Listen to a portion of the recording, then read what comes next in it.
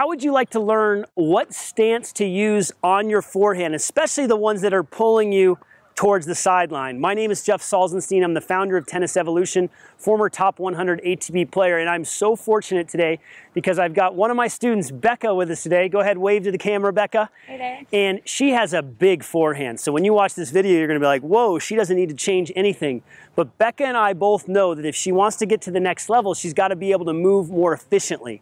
And so I'm going to toss her a ball and give her a ball in this part of the court. And I want you to pay attention to her footwork, okay? Don't worry about her swing right now. Focus on her footwork and notice which foot she hits the ball off of, okay? So we're going to get into this right now. Good, so notice her feet to the ball. Good, so she hit it off of her front foot.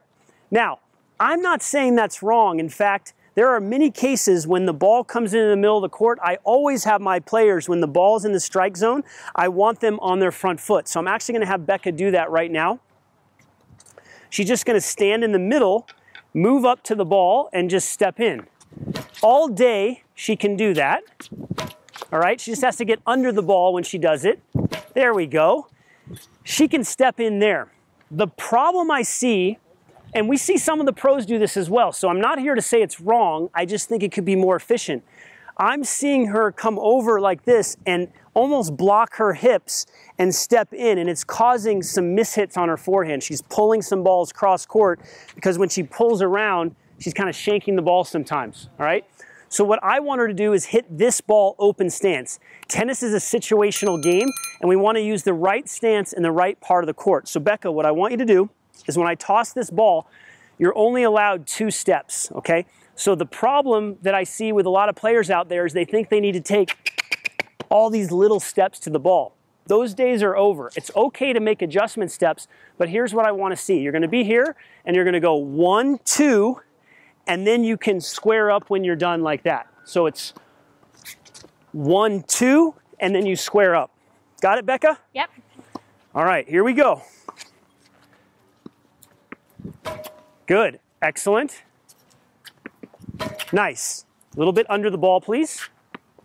Excellent. Now, she picked it up fast because she's done this before, but honestly, Becca, you've probably been stepping into a lot of these forehands, so that's not totally natural for you right now, right? Right. Yeah. And so why would we want to do that? Obviously, when the ball's a little bit wider, we definitely want to open up the stance, but I believe it's just more efficient. One of the problems Becca's running into right now is she's almost getting to the ball too early and then she doesn't know what to do when she's here. But if she times the ball, times her movement to the ball like she is, 1, 2, rip, right? Do it one more time. 1, 2, rip. That's what I want her to do. So let's go again. Make sure you get under the ball when you do this. Here we go. Excellent. Start a little bit wider. There we go. Perfect, nice and easy. It's like a walk in the park. Now, if you focus on this footwork, you're gonna feel like you have more time.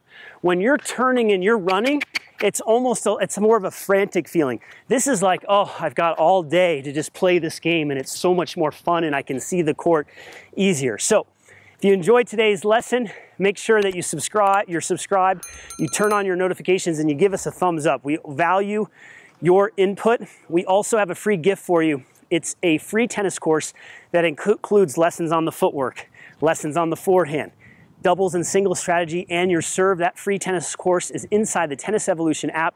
You can click the link somewhere in this video or somewhere down below in the description. Thanks so much for your time today, and we'll see you at the next one.